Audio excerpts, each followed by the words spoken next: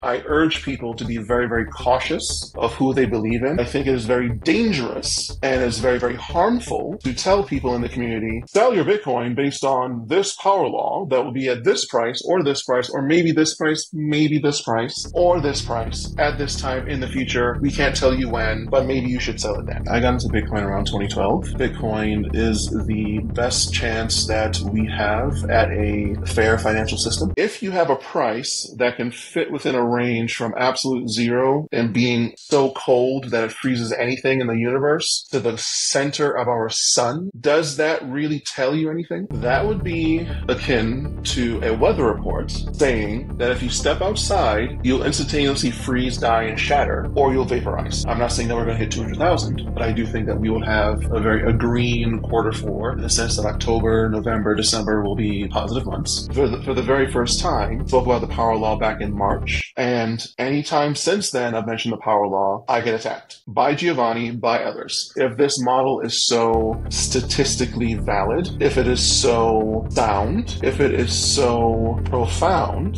there would not be the need to attack. BlackRock and all the ETFs legitimize Bitcoin. Now we're experiencing a reality where we have institutional players coming in at size, and they're going to have far more impact on the market as a whole. This time, we have players, in my mind, that are actively incentivized to keep the market going up. And they're not doing it out of altruism, they're doing it because of greed. BlackRock gets more fees the higher Bitcoin goes. I'm really looking forward to today's topic with the Bitcoin power law. As we discussed before, I had already 3 people on that were really pro power law, and they love the power law, and they really promote the power law even. And the other ones, about the power law, I talked a lot on my podcast, but those 3 people were basically Stephen, Fred, and Giovanni who really talked about it. Before we get into the power law, because it's also your first podcast appearances, as I understood it, why are you passionate about Bitcoin? What's your favorite thing about Bitcoin? And how do you see it generally in this year and moving forward? So when it comes to Bitcoin, I got into Bitcoin around 2012. I had heard about it before then. And quite frankly, I thought it was a scam when I initially heard about it. I was living in St. Paul, Minnesota at the time. And there were a few guys that I knew from college that had moved in a few blocks down. I just happened to see them randomly. And they were moving in equipment to do a lot of mining. And they were doing a lot of stuff very, very early, around the end of 2011. And I didn't quite understand what they were doing. I didn't understand what it was. I didn't understand what anything about it really entailed. And they tried to tell me about it, but it didn't grasp at the time, right? So I missed my opportunity to get in very, very early in terms of when you could, mine Bitcoin on a laptop or anything like that. The first time I really dug into Bitcoin was 2012.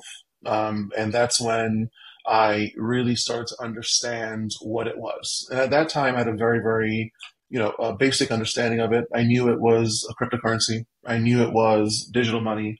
I understood that it was a peer-to-peer network. I read the white paper very, very briefly, so I had a general understanding. And then as the years went on, and I started seeing the adoption slowly start to take up, that's when I really dug into it. And I started forming what I like to say are my own personal opinions that forms my general ethos around Bitcoin. So to give the most direct answer, I think that Bitcoin is the best chance that we have at a truly fair financial system, a financial system that would run, parallel to the traditional one, but one that does not function as a core, tenet of its entire structure, that debases currency, that inflates currency away, that takes your purchasing power away, that essentially means that the more years you work, you're working longer hours for money that is worth functionally less. And I truly think that by itself is such a powerful use case that it made me very, very passionate for what is possible with it. And I've just been in the space ever since, and I've ridden the waves and I've learned the lessons, and I've sold when I shouldn't have. I've made decisions that I shouldn't have. So I've made all the mistakes. But throughout that entire process, I've just kind of gone deeper and deeper and deeper into Bitcoin. I've gotten into, the elliptic curves. I've gotten into the hashing algorithm. I've gotten into the potential threats of quantum computing. I've dug into so many topics on Bitcoin that I think it was going to do one of two things. It was going to make me more passionate, or it was going to make me gradually disillusioned, and I eventually got out of the space. So I kind of challenged myself to dig into a lot of the topics when it comes to both economy, when it comes to finance, when it comes to technology, and really make myself a well-versed, well-rounded person in the space. And when it comes to where I think things can go this year, um, I've been posting for a few months now about the way Bitcoin typically behaves in election years during election cycles, and that the seasonality trends tend to be a little bit more pronounced in those times. And that's just another one of the ways where I've tried to have a more well-rounded view of Bitcoin. I'm not a trader.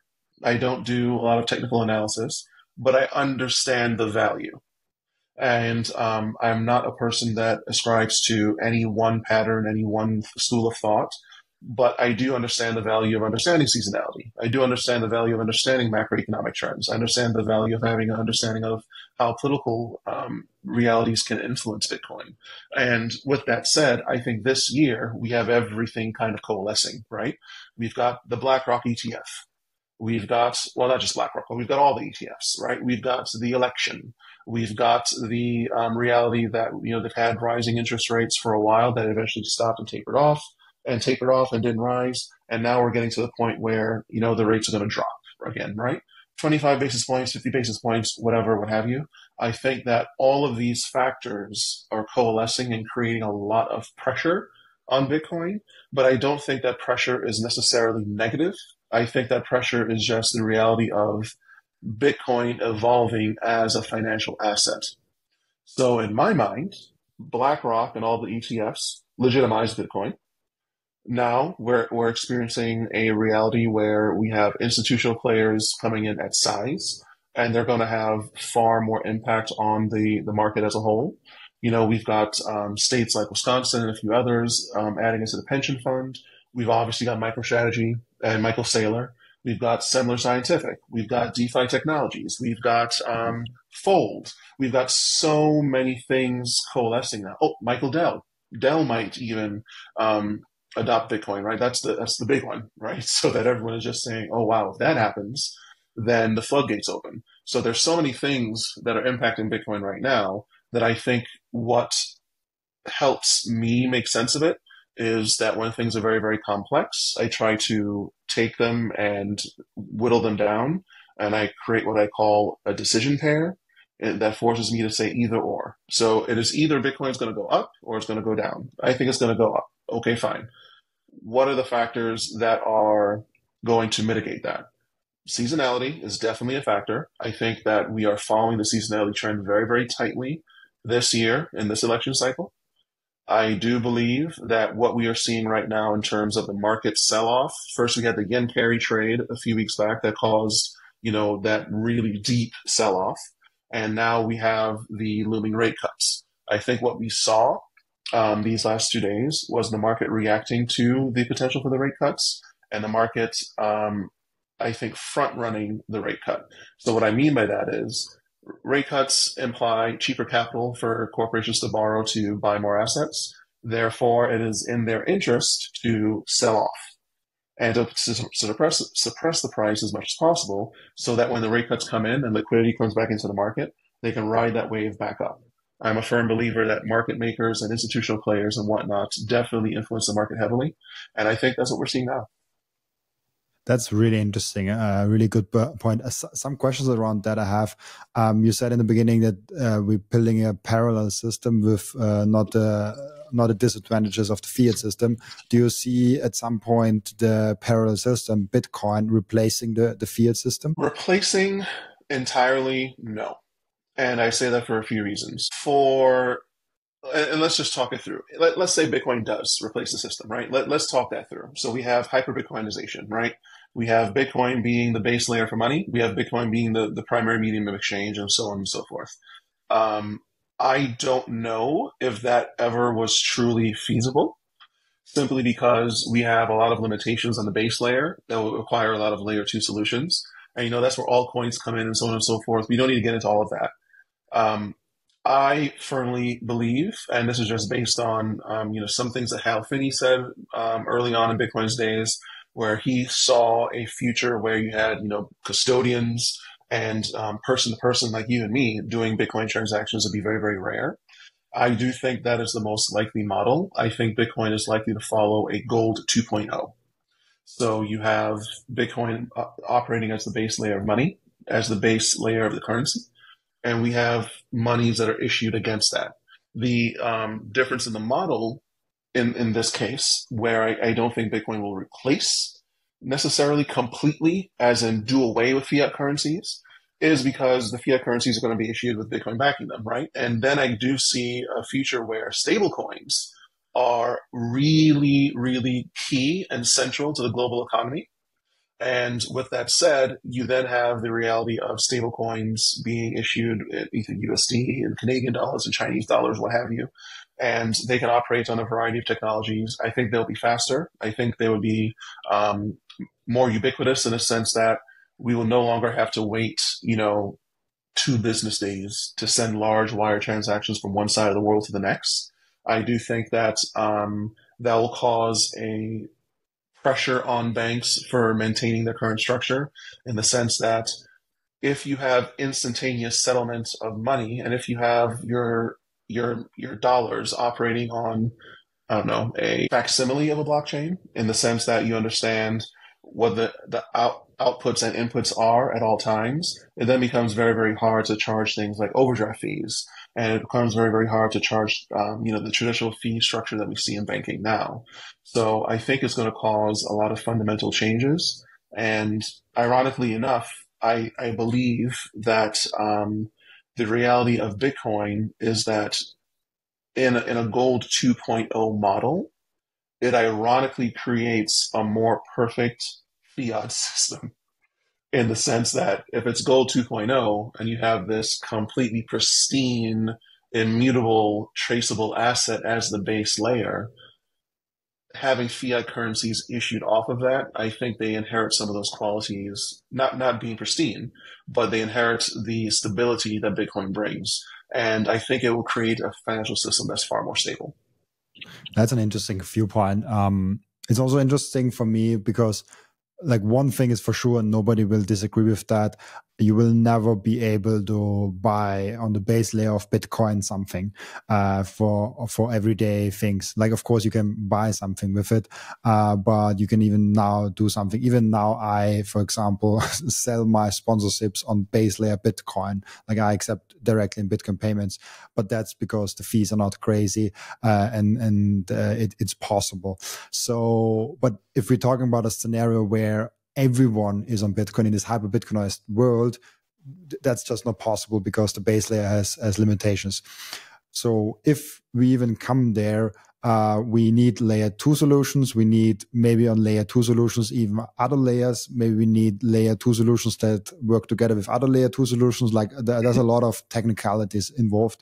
And then the question becomes, is that already fiat?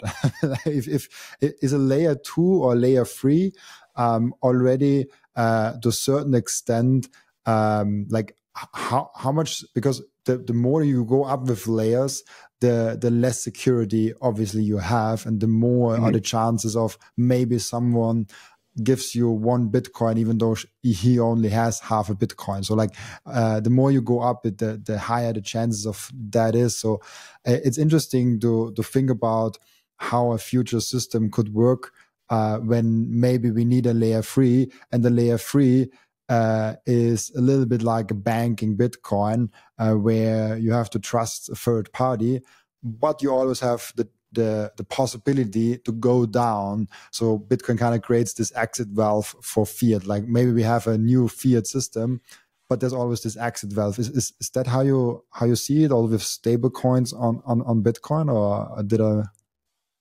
So, and let's talk through some more specifics here. So, one of the reasons why I don't see Bitcoin taking over and becoming the primary unit of currency. For the issues that you mentioned, yes, speed, transferability, all of those are very, very real limitations. Here's another limitation that I think, or another reality perhaps, that people have not given enough thought. No sovereign nation is going to give over their currency to a decentralized blockchain. What incentive would they have to do that?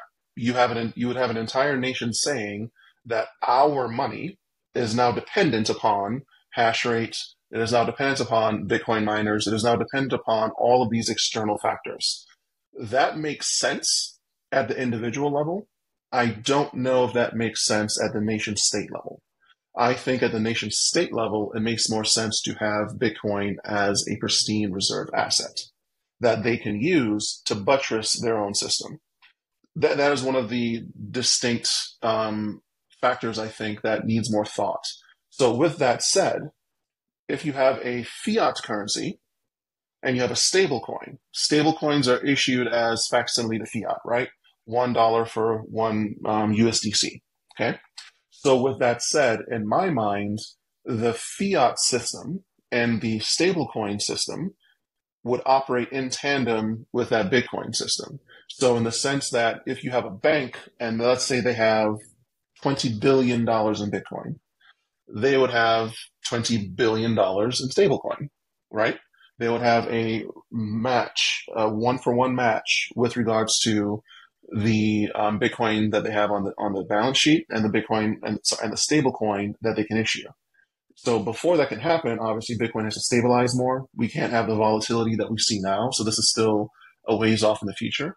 But at a very, very high conceptual level, because this is not going into the details, if we have a system where you have custodians, if you have nation states issuing stable coins against their Bitcoin, that is what I mean by a parallel system. I think that we would slowly but surely move away from fiat being issued in the traditional sense where you can debase it, you can have fractional reserves against it, so on and so forth. I do think that Bitcoin can create the impetus to create the directive to have a more pristine, well-structured, auditable, fair, extensible in the sense that it will be faster, it'll be more efficient financial system. But we need to have a parallel to do that first. We cannot move from one to the other without having both. And I think that we can slowly move to Bitcoin being that base layer and then having stable coins issued against it. And in my mind, that's not a fiat relationship. In my mind, that is simply them saying we have our denominated money. We understand what the exchange rates are. We are now saying that we have a stable coin issued against that. And then we are backing that stable coin in tandem with Bitcoin, having that backing for the stable coin. And we'll slowly but surely move away from having the fiat currency that's backed by nothing. So this backing is still variable, or would you say they make it 1-to-1 or something like that? It can depend, really. This is something that I'm still trying to figure out on my own, that I'm still trying to say what makes the most sense. But if we use the U.S. as an example, and let's say right now, Senator Loomis is successful, and we start, accumulating a lot of Bitcoin and having a treasury, right? How does that work? Are we now saying that, okay, the U.S. dollar is backed by Bitcoin? Okay, but in what measure? In what extent? 5%? 1%? Half of a percent? I don't think that works necessarily very, very easily.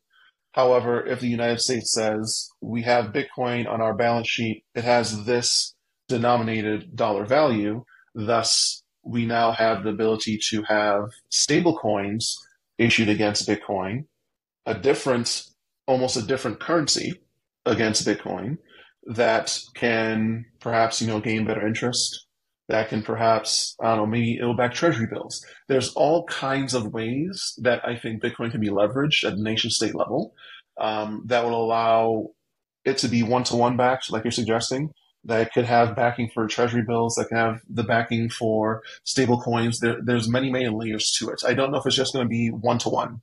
I think there's going to be many, many factors that play into it just because of the way the system works right now. I think it'll cause too much disruption to to try to just mimic what we have in the fiat world on Bitcoin. But if we have stablecoins, if we have a separate system, if we have stablecoins, we have treasury bills, we have et cetera, et cetera, et cetera, et cetera, et cetera, backed by Bitcoin, that's what I mean by the parallel system. And in time, I think that parallel system will take over. But even when it takes over, we're still going to have a fiatization of some of the aspects in the sense that we are issuing stablecoin backed by Bitcoin, just as dollars were issued backed by gold, right? So that aspect of issuing notes on it, I think, is still the only factor that exists. But we're not going to have fiat in the sense that this will be backed by nothing. We will issue the stablecoin. The fiatization of it in the sense of issuing notes will persist. We might have leveraged lending. We might have some banks that do have a fractional reserve. We might have certain aspects of the fiat system that persist, but I think it'll still be a more stable system.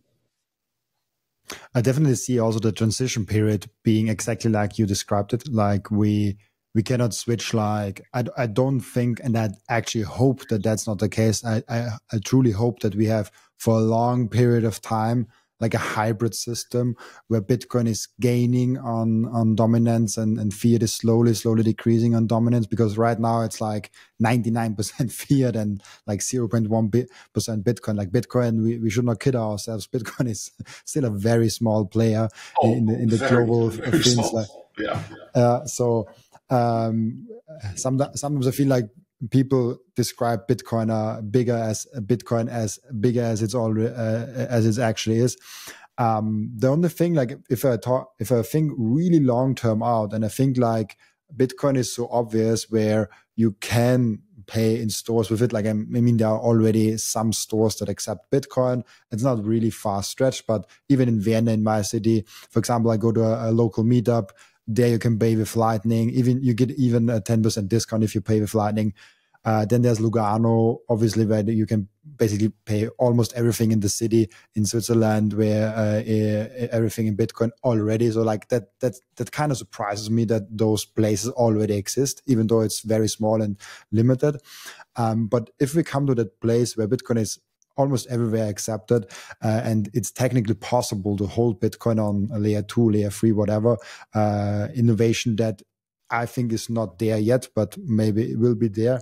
I have a hard time understanding why people should hold something that, and basically an IOU on Bitcoin, where the government says like, oh, we are backing Bitcoin. Because the thing with gold was like hard to carry, and it's hard to devise, but Bitcoin is not all those things. Like Bitcoin, you can divide Bitcoin as much as you want. It's digital. You can carry it around. You can even carry it in your head. So in a very late stage, and we are talking like probably hundreds of years out. So like that's something that I probably don't see. Maybe it happens faster. The timing is always really hard for me. But then I have a hard time believing that an IOU on Bitcoin, basically, where like a stable coin is issued 1-to-1 to Bitcoin, is something that people will hold because they're like, oh, why should I not hold the direct Bitcoin? But people still hold IOUs most of the times. People hold Bitcoin on exchange. That's an IOU. That's not Bitcoin. So yeah, until you take it off the exchange, yeah. Yeah, so that's kind of the counter to my own argument, where I'm like, yeah, most people hold their Bitcoin on exchange. Most people hold on ETF. Like only a small portion of people hold actually their own Bitcoin. But sorry for a small rant. I like just wanted to get that. Oh no, that thought out. No, that's actually very, very perfect. Here's why. So let's use that example you just brought up, right? So, and let's think about it from a few different ways. On the gold standard, every dollar that was issued was essentially you saying that this is a proportionate value of gold, right? So in a way, it's an IOU, but it was as good as gold. You can go at certain points in history, you can go and exchange your dollars for gold, right? Okay. So now let's think of it in terms of Bitcoin. How would that look if a bank, country, what have you, has Bitcoin on their balance sheet? Can I then say, me as an individual citizen, I have $100 in whatever stable coin that is backed by Bitcoin. Can I go into a bank and say, I want you to give me the equal proportion of Bitcoin and send it to my cold wallet? I don't know. Will there be banks that perhaps want to cater to that model? Perhaps, but this is where all of those political realities that I mentioned about nation states come into play. If you take a look at Custodia Bank, for instance, with Caitlin Long, she's tried to have a 100% reserve bank, right? But she is facing all sorts of regulatory challenges with that. Now, intuitively, that doesn't make sense. Why would you want to prevent a fully backed bank from existing? What potential threat does that pose, right? And that will take us down a whole other rabbit hole. But we have a reality where there's a system that exists on fractional reserve that will have issues adapting to and accepting a reality where there's a pristine asset at the base layer that cannot be debased away, and that in theory, if you were to try to do a fractionalized lending on it, you would very, very quickly run into problems, right? So we saw what happened with BlockFi, with Celsius, with 3 Hours Capital. All of those players were doing those traditional fiat games on Bitcoin. They were playing games of Bitcoin that they didn't have. And once someone became insolvent very quickly, everything went up, right? And this is where I'm still trying to refine my thought process on how I think it can go. Because in your example, it isn't, is the stablecoin an IOU, or is the stablecoin truly this $100 of USDC is worth $100 of Bitcoin at whatever exchange rate there is? That, I think, is a very, very important question. If we are operating on a true, in my mind, in my opinion, gold standard 2.0, if I have $1,000 in a stablecoin, I should go to the bank or go online and say, I'm exchanging this stablecoin for the equal value of Bitcoin, right? If it is and this is what I meant by a slight fiatization of the model, I do see where we can have a system. And again, this is going to be a transition, right? I think nations will transition to a more pristine system, but initially we would have a system where you do have IOUs, where you do have a situation where you have Bitcoin on the balance sheet and the bank, whomever, is saying that this pristine asset is helping us buttress our reserves, and we are now issuing money based on our total reserves. What if they have Bitcoin? What if they have gold, palladium, other precious metals? What if they have treasury bonds? What if they have a blended asset base and they're issuing stablecoins to that, right? For the speed and the ubiquity of stablecoins. What if they have a model where they are like a custodian bank, where they're 100% backed by Bitcoin? Whatever Bitcoin they have on their balance sheet, that is how much Bitcoin that they have to operate off of. How does that look? But there's so many things that I think that still need to be figured out. And I think we are so very, very early because, as you just mentioned, Bitcoin is still a very, very small player. And I think people really don't understand just how small. If you take the global market in terms of cash, derivatives, so on and so forth, we're in the quadrillions of dollars. Bitcoin is nowhere near the size to appreciably dent that market just yet, right? We've got so far yet to go. And I do think that we will get there through a variety of means. And because of that, because the fiat system is so, I don't want to use the word entangled, but it really, really is. You have $1 being used a variety of ways. The system just isn't ready for a Bitcoin standard, right? We're nowhere near ready for it. And as we slowly move towards it, this is why I think we're going to have a compromise in our expectations as Bitcoiners, where we can't expect them to flip a switch and just go from 0 to 100 in the span of 10 years. There's going to need to be a transition period, and in that transition period, there are going to be things that some people like IOUs, and some people don't like the fact that IOU is a fractional reserved version of Bitcoin, or that your ETF perhaps is a is that that's an IOU as well, right? I don't own the ETF. My father does, right? But my father's also 80 years old, and he doesn't quite grasp, you know, wallets and seed phrases and so on and so on and so forth. So there's going to have to be compromise. That's so interesting, really, really cool. The second question that I had from from your first question answered was around the seasonality of Bitcoin right now. So, like, let's go back to the where Bitcoin is right now, and then do the power law. For me, it's really interesting what this year happened. For the first time ever, we have Bitcoin ETFs in the US. In other countries, we already had it. For the first time ever, we broke the all-time high before the halving. And it seems like we have all the buckets that there should be. Like, we have the Bitcoin ETF bucket, we have nation states of El Salvador, even though it's a small nation state, but we have a nation state.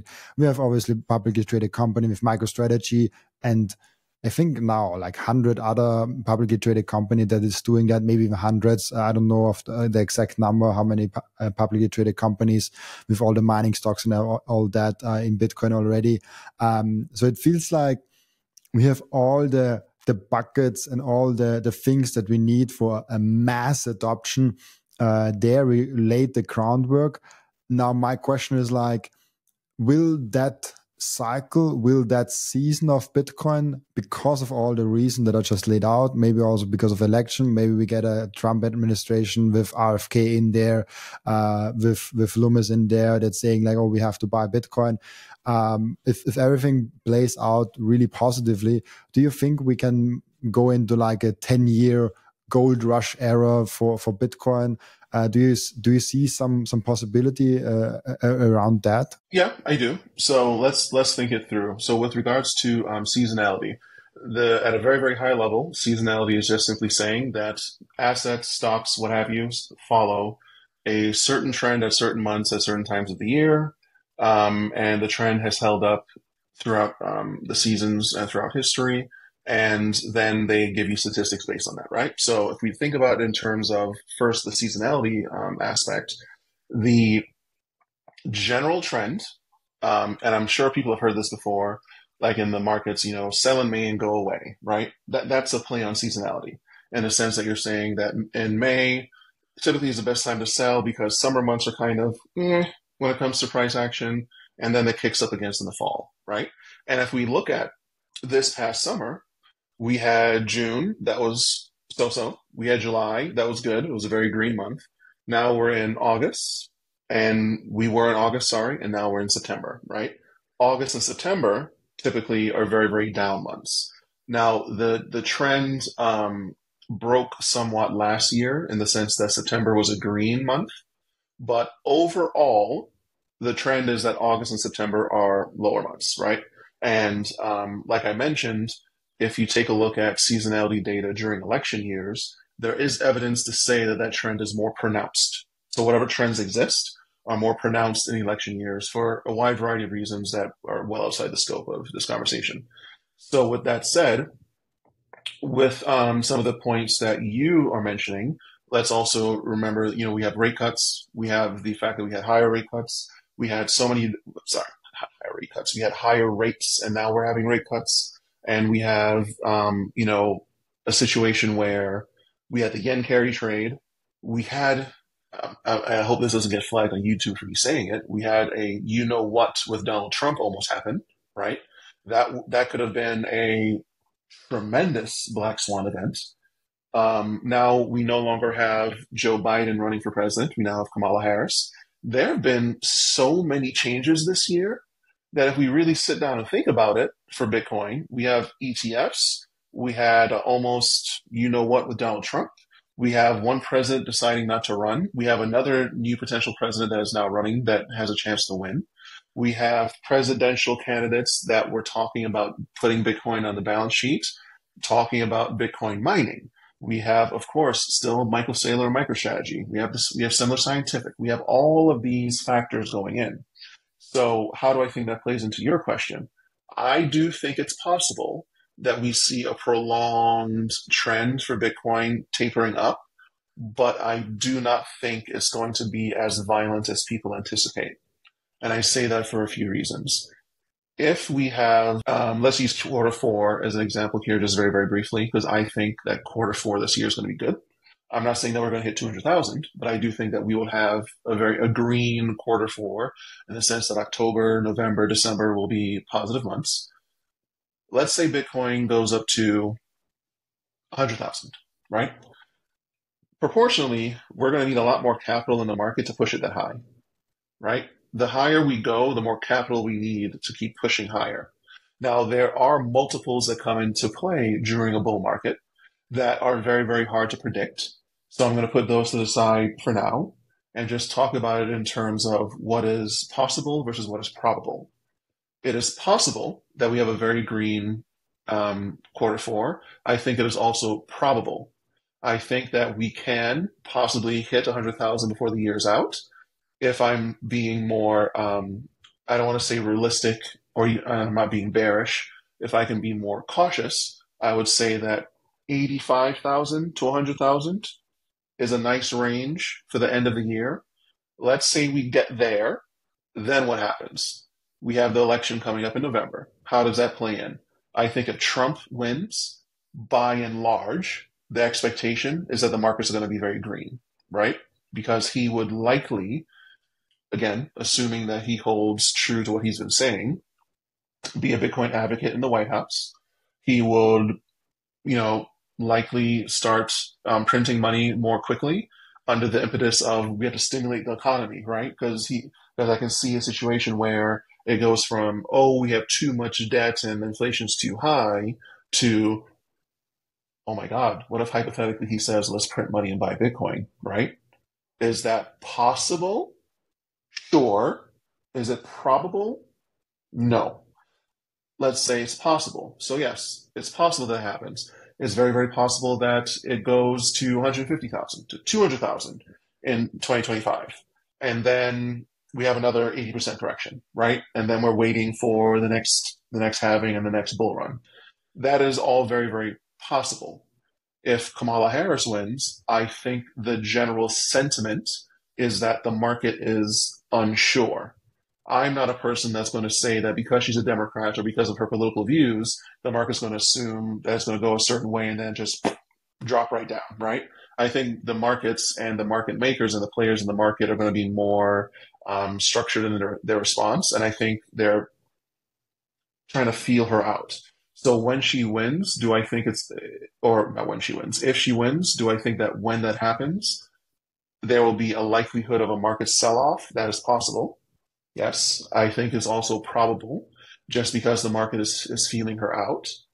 But in either case, with Trump or Harris, long term, my thesis is that Bitcoin is slowly going to taper up. We're not going to go from 60,000 to 250, but can we go from 55 to 85 to 100 and then to 120? And then kind of stay there for a very, very long period of time throughout 2025. I think that's more probable than people want to admit, simply because once we get to that level, it is going to take a lot more capital to move the market. Once that happens, we also have a psychological factor in the markets where I think that $100,000 level is a very, very strong psychological level. When that happens, we are just as likely to see it pop up and stay at 120 as we are to see it drop right back down to 70, because a lot of longtime holders are thinking, $100,000 is hit. We've hit that mark. It's time for me to sell. I've made 50 to 1,000x from holding from God knows when, right? There are so many factors that can come into play. But if you look at the gold ETFs and what happened with gold, it essentially wasn't a long bull run. And I do think we can see that. And I do think there's going to be ebbs and flows. But in my mind, I think it is more likely that we hit 2028 and be hovering around $120,000, and that we've been hovering around $120,000 for a very, very long time, than it is we crashed all the way down to 30 and then had to build all the way back up. In understanding that, of course, if black swan events happened, that changes everything because no one knows what's going to happen then. But assuming things take this trend and we have the institutionalization, I think that Bitcoin will become a more stable asset with time. Interesting. 120,000 in 2028, you said?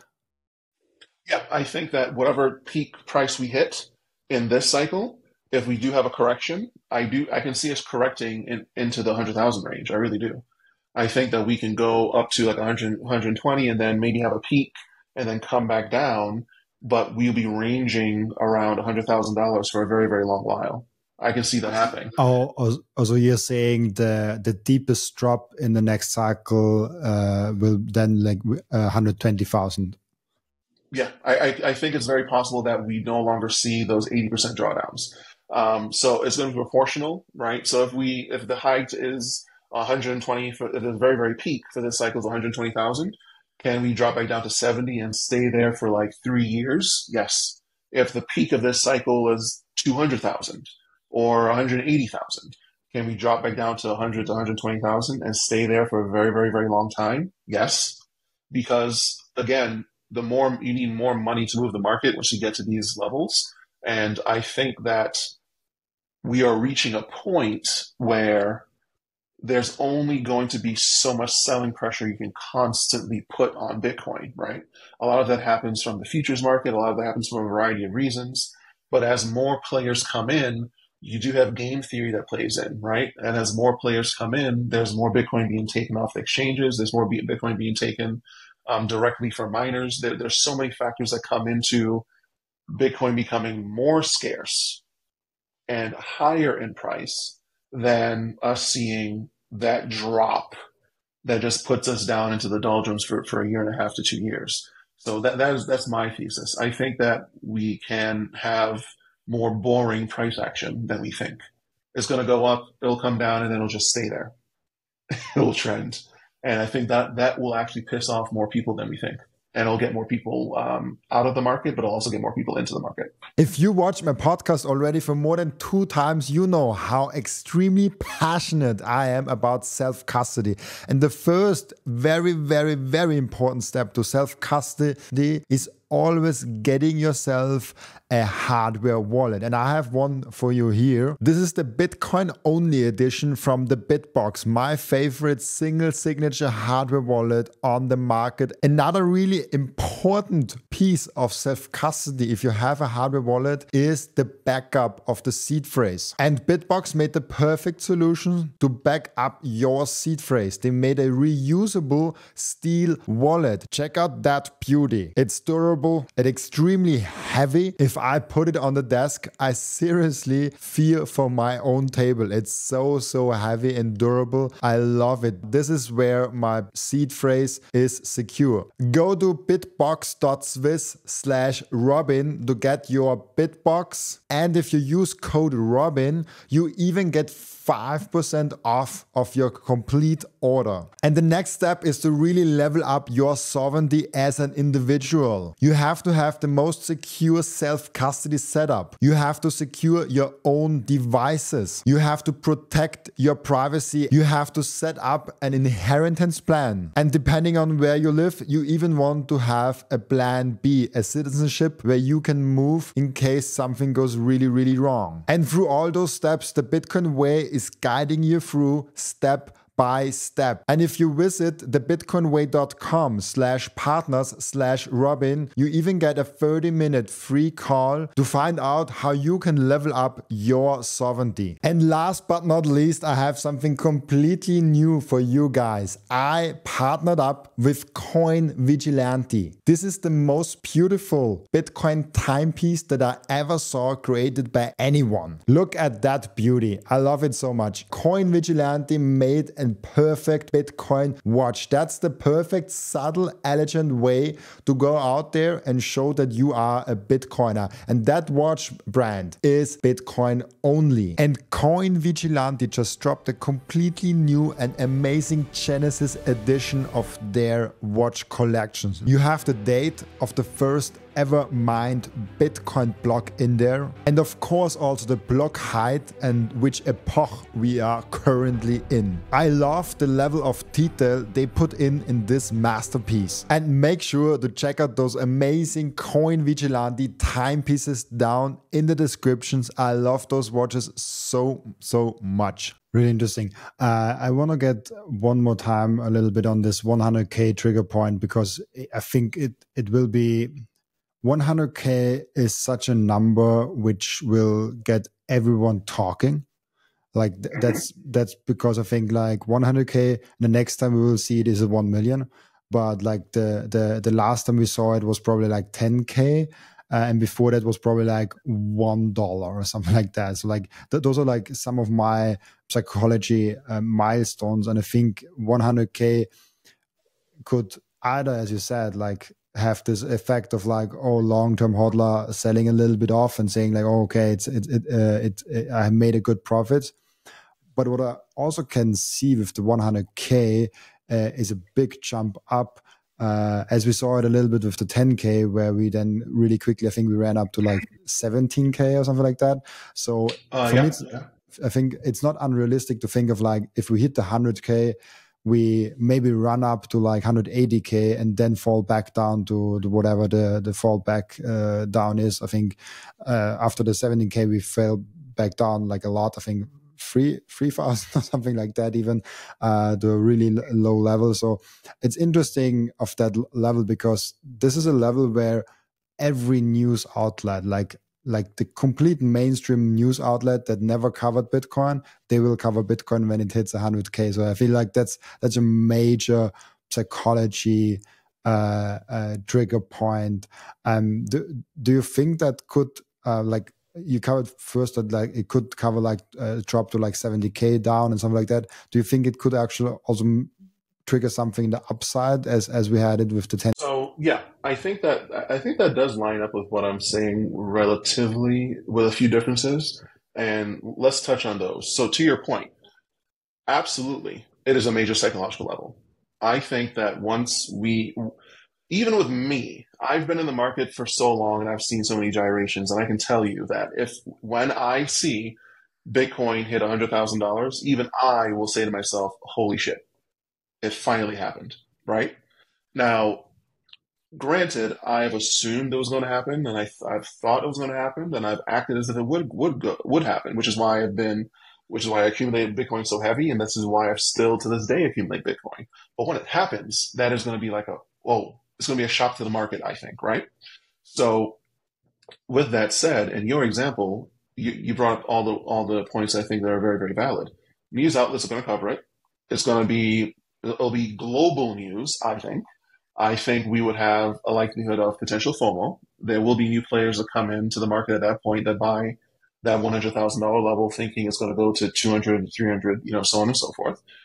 In that case, I can see it still playing out the way I think, because let's say it does follow that. We hit 100,000, everyone goes wild, we just go and we shoot up to like 150, 180, something like that, right? Even in that event where we do that and we sell off, I'm having a hard time with the current market being what it is, with the ETFs, with the potential adoption from nation states, with all the players in the market. I'm having a hard time seeing where we have that violent sell off, right? Because in the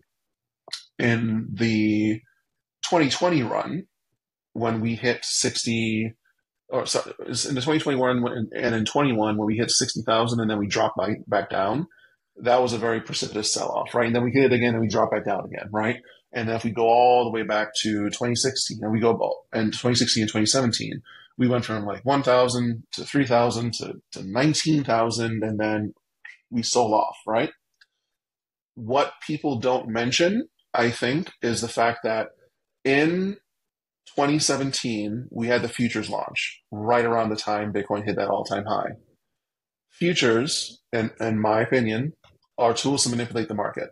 Once the CME futures launched, the price crashed. Okay? Let's fast forward to 2021. who was in the market in 2021? Sam Bankman-Fried, BlockFi, Celsius, 3 Hours Capital, all of these players that were playing leverage games on Bitcoin that created extreme instability in the system, and in my mind, kept us back. We should have crossed 100,000 last run because we had fiscal stimulus, we had quantitative easing, we had a captive audience with COVID. No one was going out, right? We had Wall Street bets. We had all of these different factors going in where people were just looking for something to buy, looking for something to do. And that's why the price shot up so quickly and why the returns were so crazy. But they were capped off because we had players that were actively betting against the market and actively pushing the market down. This time, we have players, in my mind, that are actively incentivized to keep the market going up. And they're not doing it out of altruism. They're doing it because of greed. BlackRock gets more fees the higher Bitcoin goes. All of these ETF players get more fees the higher Bitcoin goes. All of these other players that are buying Bitcoin benefit from Bitcoin staying higher up. So that's why I say, even in the event where we have that crazy FOMO buy to 180,000, and we do come back down, the violent drop, I think, becomes less likely because of the kind of players we have in the market. We have players that benefit from Bitcoin going higher, right? And say what you want about traditional market players, say what you want about BlackRock. Once they got into the foray and once they are now players in the market, it benefits them for Bitcoin to just live and die by number go up. So once we go up and we come back down, I don't see it happening. I do not see us going back down to 30,000 from 180. I see us perhaps going to 80,000 and trending along that way. Or let's try this as an example. Here's another way of thinking of it. I see us using the last all-time high. So let's say it's about 70,000, right? So from the last cycle to what we saw this cycle before the halving, let's just round it up to 70,000. I can see 70,000 being the floor for the next cycle, right? And I can see us trending there for a very, very, very, very long time into the next cycle. Unless there's a global event, a war, something, and when I say a war, I mean a true large-scale war, a true, black swan economic event. I don't see us going down further. But even in the case of a war, if you look at historically, gold and other precious metals and other precious assets did well during wartime. So we can see us drop below 70, but then I can see us popping back up. And this is not me being optimistic. This is just me trying to say what is possible versus what is probable. Is it possible that we slam all the way back down again as usual before? Yes. Is it probable? I don't think so. We have entirely different market dynamics now. We have an entirely different set of players. We have an entirely different level of volume that those players can bring to the market. So I just think that the reality of it is fundamentally different now. Wow, really cool. I can't believe that you have never been on a podcast before because you're doing an amazing job. Really cool. Thank you. I appreciate that. Thank you. Thank you for choosing my podcast as the first one. I feel always honored. Now let's get into, after over 50 minutes, into this topic that we wanted to get early in, but it was so interesting. So I wanted to get your thoughts on that. The Bitcoin power law. I had to clarify, I had 3 people already on. As you know, I had Giovanni on, I had Steve on, I had Fred Kruger on, and all those 3 people were amazing guests. They laid out their cases really, really nicely. I am not a mathematician. Like, I have no clue about math other than what you learn in school. So my way of analyzing the Bitcoin power law is limited to what I'm saying. Like, the only critique I always have to it is like, you should not trade based on the Bitcoin power law. That's what I always try to get people to understand. Like, every model can be broken to some extent. So it's like, what happens if you sell off a little bit of your Bitcoin and on the next day Apple decides to put 50% of their treasury in Bitcoin? not likely, but possible. And then you never go back down to your level. Like there's always that possibility. So like I would never sell Bitcoin. If you're doing a weighted DCA, maybe it's interesting, but I'm not interested in that either. So what's your thoughts on the Bitcoin power law? What are some like the good things and the bad things and the ugly things that you see? Okay, so let's see here. I'm going to try to be as respectful and as objective as possible when talking about the Bitcoin power law. And I say that because every time on Twitter that I've talked about it, I have gotten completely attacked by certain individuals, and I've gotten my DMs blown up by all kinds of random people on Twitter telling me all kinds of horrible things about how stupid I am, right? So I'm going to try to do this in a way that speaks true to my personality and to the way I do things. I'm going to try to not talk to you or talk at you, but talk with you about the concepts of the power law. And we're going to keep things very, very conceptual because you said you're not a mathematician, but I do not think that you need to be a mathematician to accurately assess the usefulness or the validity of a particular model. So here's why I say that. Let's look at this concept by concept. We have first the principle of what a power law is. A lot of people get caught up in the name power law. It is not saying it is a law as is gravity is a law, right? That's not what it's saying. A power law is a mathematical relationship. Okay, that's the way to think of it. And that mathematical relationship is on a logarithmic scale. And the way to think of a logarithmic scale is if you just say 10, 100, 1,000, 10,000, 100,000, a million, so on and so on and so forth. Just think of it in that way. Follow base 10, so it goes 10, 10, 10, 10, 10, 10, 10, 10, 10. Okay? So that by the time you get to logs, I think what was it, log 6, you're at a million or something like that. With that said, what that means is these ranges are very, very wide. Okay? Now, having the wide range is useful in the sense that if you are visualizing data, and when I say visualizing, you're putting it on a graph, right? If you have a data set, let's say like Bitcoin, that has a price that started off at 0.00009 cents, and that has a peak of 73,000, it would allow you, when you're looking at historical data, to have a very nice line that shows a gradual progression upward, right?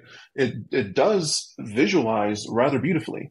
If you take historical data and you put it on a log scale and you then chart it out, you do see a very clear relationship, right?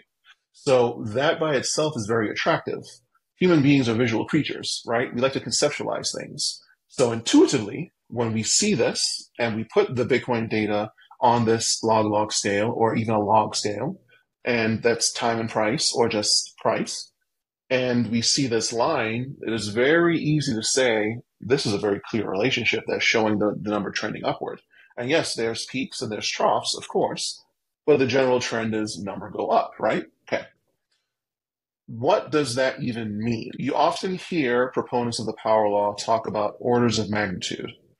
The Bitcoin price has followed a power law within X orders of magnitude, 1, 2, 3, 4, 5, 6, whatever, okay?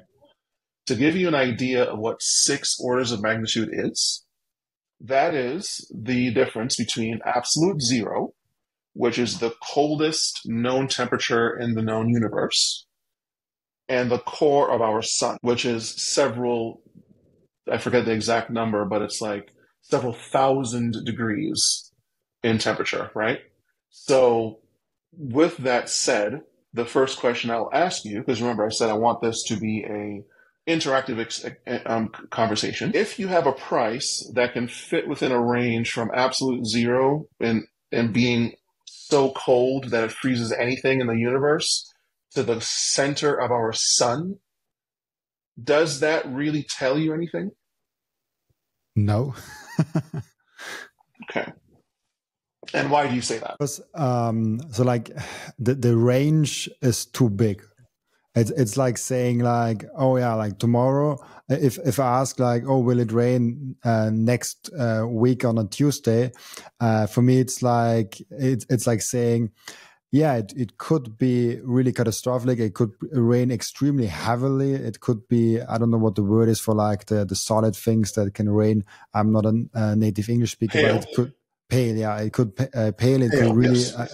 heavily rain, or it could not rain at all, and it could be a really sunny day, and you don't need to worry. So it's like if you want to predict something, if you have the thing of like, I want to get to a point where I know what's happening in the future, giving such a wide range seems for me as something like, oh, why do I get a range at all? Maybe the average says me something, like maybe the average of something is something that is insightful. But the interesting thing is like, if you have the two extremes, the average will be always in the middle. And what is the middle of that? So that's an interesting thought of like, is what is the middle of the hottest point in the sun, and what's the coldest? Like what's the middle of that? It's a normal sunny day, or like what is that? So that's why I said it doesn't give me any insight if you give me such a wide range. So yes, and your example is perfect, but here's a more succinct to the point example. That would be akin to a weather report saying that if you step outside, you'll instantaneously freeze, die, and shatter, or you'll vaporize. So that is basically what it's saying. Do you want to instantaneously freeze, blow to dust and shatter, or do you want to burst into flames and be reduced to atoms? That is the range that it's operating off of, okay? So that's the first problem. Very, very conceptually, the ranges are too wide to be even remotely useful. They are claiming a predictive model. Okay. Tell me what Bitcoin is going to be next week. Tell me what Bitcoin is going to be a month from now. Tell me what give me anything. Tell me what Bitcoin's price is going to be with reliable certainty within 1 week, 1 month, 6 months, what have you. Don't give me a range that is cartoonishly wide and tell me Bitcoin is going to fall within this range. That's not telling you anything. That is not very, very useful. That is not a very, very helpful data point, which comes to one of my main criticisms. This model is not predictive. What it is descriptive. It is describing a historical relationship of Bitcoin's price data. And I say that because what is the only data that they can use to operate off of? It has to be looking in the past. We do not know Bitcoin's price tomorrow or next week, so we have to look into the past for that data, right? And with that, again, very, very conceptually, high level, you run into a few potential problems, okay?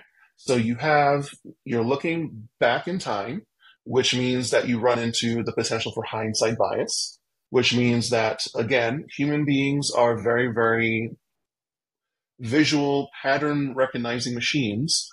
You have an innate bias to say, I am now looking at this data on this logarithmic scale, it must mean something.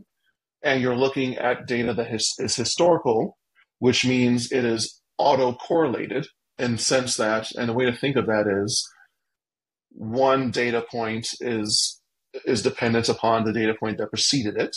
So obviously, the price of Bitcoin on a Tuesday in 2010 would have impact in relation to the price of Bitcoin on a Wednesday, that following Wednesday in 2010. That's a very, very simplified example, but I'm just trying to give you an overall conceptual view of it, right? So why that is a problem, and this is one of the battles I've been getting into with regards to the power law on Twitter, is that the Bitcoin power law theory that Giovanni talks about says that Bitcoin is a physical system, it is all physics, it is all deterministic, da, da, da, da, da. Okay, fine. Autocorrelation in a deterministic system in and of itself is not a problem. Here's why. Let's use an example that follows a deterministic relationship. And this is one that he uses. a falling stone. Okay? The reason why the values, if you were to plot them out, are autocorrelated is because if you hold a stone in your hand and you drop it, you have the speed that the stone is dropping, the time that it takes to fall, and the relationship between the speed and the time that the stone is falling, right? So it stands to reason that as the stone falls in time and space and speed, there's going to be a relationship between those values. That makes perfect sense. And you'll theoretically be able to say that the relationship between the stone and the way that it fell is now represented in this graph. And yes, the data is autocorrelated, but this is a deterministic relationship. As the stone falls, it's going to have a position in time, it's going to have a speed, so on and so on and so forth. Again, very, very general. What I'm trying to put across, and I could have even refined that a little bit further, but what I'm trying to put across is that is a deterministic relationship. Okay? That is a relationship where you have a set start point, you have a set end point, and you're mapping the relationship between the two. You understand all of the parts in that relationship. What is deterministic about Bitcoin? Remember, this is a price model here, okay? What is deterministic about Mt. Gox, 3 Hours Capital, BlockFi, Sam Bankman-Fried, the China ban on Bitcoin mining, BitConnect? I can go on and on and on. What is deterministic in Bitcoin's price data that tells you that would have happened? How is the Bitcoin power law accounting for this? The answer is they aren't. So the argument I keep getting into is that you are treating Bitcoin as a physical system, as a deterministic model, which is causing you to say, if we apply OLS regression, if we apply Durbin-Watson, if we apply all of these different statistical estimators on the data, we are accounting for the fact that the data is autocorrelated. Okay? Now, again, I'm trying to keep this very, very high level. What they're attempting to do is use mathematics and statistics, which are valid measures. I want to be very, very clear here. These are valid statistical approaches that they're using on the data. My argument is they are operating under false assumptions, and they are not properly understanding the underlying mechanisms of what's driving Bitcoin's price. They cannot tell me to what extent this event or that event impacts Bitcoin's price data. Furthermore, the notion that Bitcoin, in Giovanni's case, is a physical system doesn't hold up to scrutiny. Here's why. Physical systems are systems that operate under physics, right? He's saying this physics. So we're thinking about gravity. We're thinking about thermodynamics. We are thinking about those kinds of relationships. Bitcoin is not deterministic because it is human-driven. We have network activity that is potentially deterministic or can have deterministic type relationships. We have wallet addresses, right? We can say that there's a relationship between the number of wallet addresses and and Bitcoin's price. We can say there's a relationship between network activity. These are all things that can be measured, that are physical in nature, that are more deterministic in nature, theoretically, that we can say operate in that fashion. But there's Bitcoin the asset, there's Bitcoin the system. Bitcoin the system is networks, Bitcoin miners, hash rate, all of that. Bitcoin the asset is human-driven, supply and demand, buyers and sellers. Here's why. In all of these aspects here in Bitcoin the system, that works, right? That works very, very seamlessly. We can even say, fine, let's throw in the hashing algorithm. Let's throw in the elliptic curve that secures Bitcoin. Let's throw in everything there in Bitcoin the system. Over here, Bitcoin the asset, this is the primary driver of Bitcoin, in my opinion. And I say that for one very simple reason, and here's where, again, I'm trying to talk with you, not at you, as some other individuals might. Remove humans from the world. Remove humans from the system altogether. If there's no one to buy Bitcoin, Does the price go up? Does it go down? Does it do anything? I mean, without humans, probably Bitcoin doesn't exist. So it's an interesting question. If Bitcoin now exists and humans go extinct, there's a chance of aliens using it or AI using it or something like that. But without aliens and without AI and all those things, obviously Bitcoin is there to be money between humans. And without humans using it, there is no market for Bitcoin. Like there will be no price for Bitcoin. There's no US dollar. There's nothing else against. Like there's nobody valuing it at all. So like without the aliens picking it up, without AI using it, without other creatures finding it and stuff like that, all those things that I think it's very unrealistic to happen. I would say then there is not even a market for Bitcoin, so there's obviously also no price and no movement and stuff like that. Correct. Not only would there be, if there are no humans to buy, there's no supply and demand. There is no general market sentiment that would drive supply and demand. There's no one to use it. And it seems like an extreme example, but I have to use it in order to illustrate why the physical system model doesn't make sense. Take humans out of the system altogether, and I'm just talking about Bitcoin, the asset here. There's no one to use it. There's no one to exchange it. There's no one to send it. There's no one to receive it. There's no use for it. The system is not just going to magically start sending Bitcoin back and forth from wallets via some form of, I don't know, physical osmosis or something, right? It's not going to happen. So with that being said, if you have Bitcoin the system, you have Bitcoin the asset, any predictive model must account for Bitcoin the system and Bitcoin the asset. What they're attempting to do is saying Bitcoin is a system, therefore everything is mathematically determinable and understandable. Therefore, we are using mathematical and statistical modeling to validate our theses. Therefore, we are operating under the understanding and the assumption that if we operate with this statistical estimator and this statistical evaluation, and we do these out of samplings, and we do et cetera, et cetera, et cetera, we are accounting for autocorrelation, but they are not. So coming back to the point of autocorrelation, if you do not understand what is driving the Bitcoin price, which they do not, because we cannot say for certain what is driving the price of anything.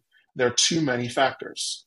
You cannot account for those. If you are not accounting for the fact that Bitcoin is a social human system as well as a physical one, not just a physical one, if you are not accounting for the reality of potential black swan events, if you are not accounting for the reality of potential positive events, as in Apple and Dell and Google and Meta on the same day all announce we're putting Bitcoin on a balance sheet in a value of 10 billion each, the price is going to explode to the upside, right? So you need to account for the black swans, and you need to account for what I would call a white swan, right? That will be a white swan event where it is incredibly positive. If you cannot account for all of those factors, if you cannot realistically and reliably model for all of those factors in the data, you are not predicting anything. What you are doing is you fit a line to historical data, you are now projecting that line into the future, and you're assuming that what caused the price action in the past will persist into the future. What they're doing is little more than me opening Instagram and scrolling and seeing my sun sign horoscope. There's no real rigor to it in what they are attempting to do. And I don't even mean to say that to insult astrologers, because even astrologers use multiple data points.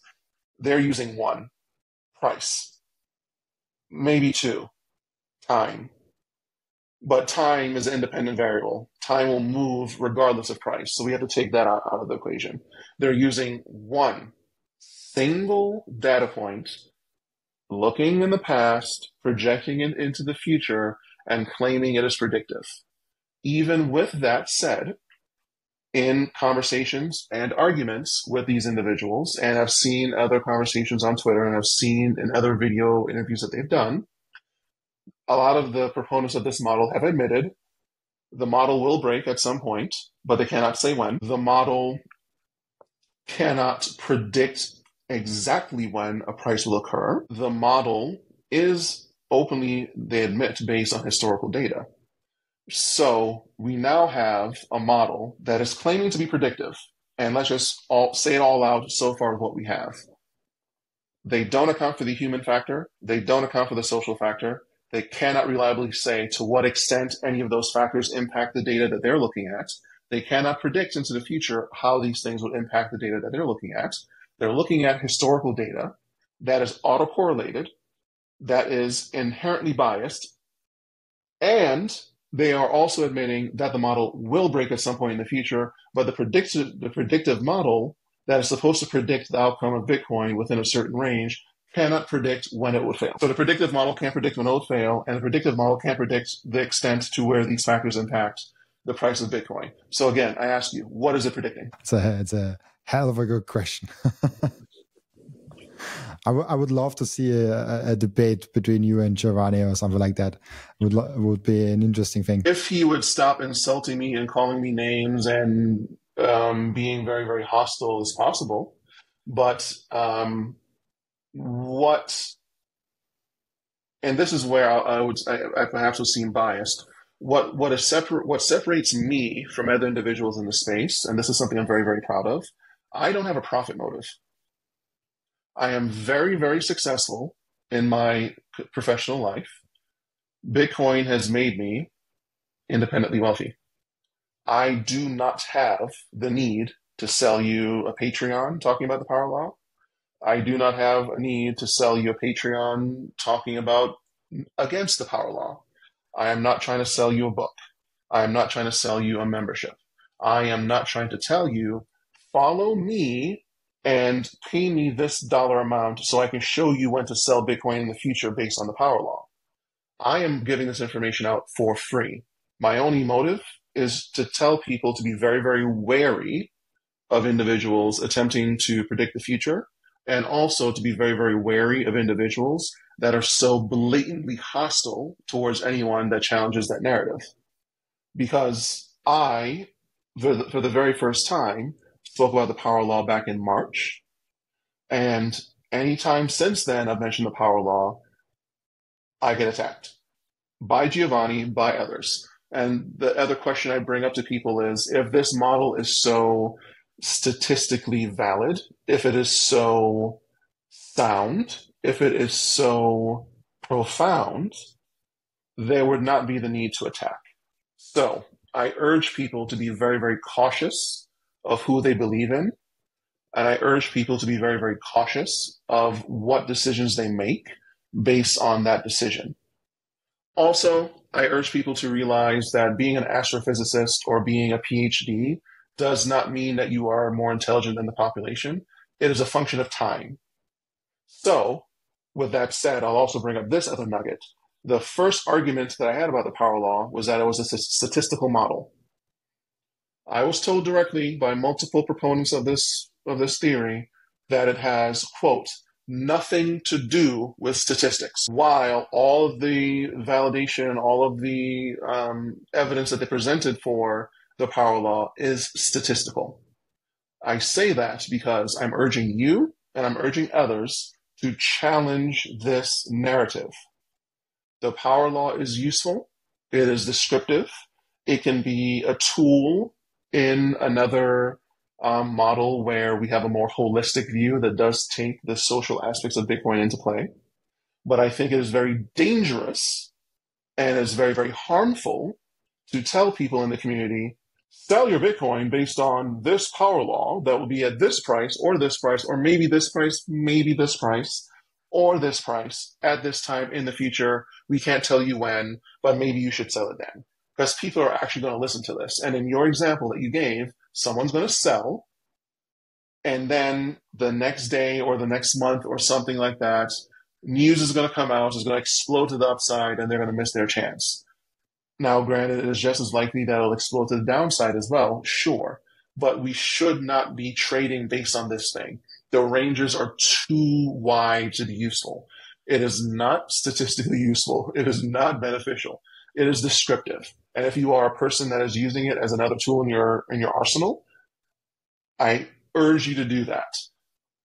However, there are many people on Twitter, and I've seen them, I've interacted with them, that believe in the validity of the power law, that believe it is useful. They're not promoting it. All they're saying is, this is another tool in my arsenal. And I think it is useful, and I like it because it informs my decisions long term. That I am fine with. Claims of predictability, claims of validity to be a predictive model, that is where I have issue. Really interesting.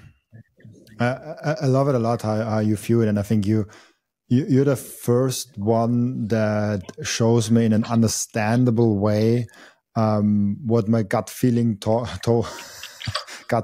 me about the power law. I especially loved at one point with it's only based on one data point. I think that's the main thing. You just like look at the price and then you draw a line in it. It's really interesting. I would really love to see the debate or something like that. But let's come to one to the end routine, as we are already very progressed in the time. Maybe we can make it. I apologize for that. I've just been talking. No worries. It's been really great. Like I think you laid out the power law and a really balanced view to that in an amazing way. And it's such a bad thing if like I love debates, but most of them they get emotional and then it's like I don't like that. Like if it gets emotional or it gets like even harmful to each other, that's not what I like. And most debates for some reason go in that direction. So I can understand. Perfect. Then let's get to the end routine where I have two questions. The first question is always the same question for everyone. What can we learn from you besides all the things that we already talked about? Oh, wow. I would say that I am a person that enjoys learning, and as such, I like sharing information, which is what kind of motivated me to do this podcast. I would say that I am a firm believer in the future. I do think that we have a bright future ahead of us, despite the fact that, if you look at the political landscape, if you look at different things, it can seem daunting, but I am a firm believer that we are heading towards a brighter future. With that said, I think that a informed population is a fundamentally more sound population, which is why, again, I'm a big advocate in sharing information. Besides that, I think that I like to think of myself as an approachable person. I like to think of myself as an honest person. I like to think of myself as a fair person. And I take that approach through everything that I do. And if there's one thing that I would like people to know about me, if I had to dumb that down to one simple thing, is that I pride myself on challenging my assumptions, learning, adapting, and growing my knowledge base. I guess that's the best way I can describe myself on based on what I do on Twitter and based on what I do in my professional life. I'm trying to find a way to like juxtapose them both. Interesting, really cool. Thank you so much for that input. I love it a lot. We have the other end routine where the previous guest is asking a question for the next guest without knowing who the next guest actually is. And the question is an interesting one. If we assume that Bitcoin will win and Bitcoin is the dominant thing, how do we make sure that we as Bitcoiners win? We as Bitcoiners could win or will win in that example by staying true to the ethos of what Bitcoin is. Now that can be different based on the Bitcoiner. Some people are very, very strong in the Gold 2.0 camp. Some people are very, very strong in the medium of exchange camp, what have you. I bring that up to say that I think Bitcoiners win by using our collective political capital to implement change. So I do think we need to be a more vocal voting bloc. I do think we need to be a more vocal knowledge bloc. Kind of like, and I'm not trying to toot my own horn here, but that is why I'm trying to share information as much as possible. I think we should try to share information with the public as much as possible. I think that keeping Bitcoin true to its decentralized, immutable nature is key. We should actively try to impede anyone that tries to co-opt it. We should make sure that we hold institutional players accountable. We should also make sure that just because we've won and we've established Bitcoin as the predominant currency, the predominant store of value, what have you, that does not mean the job is done.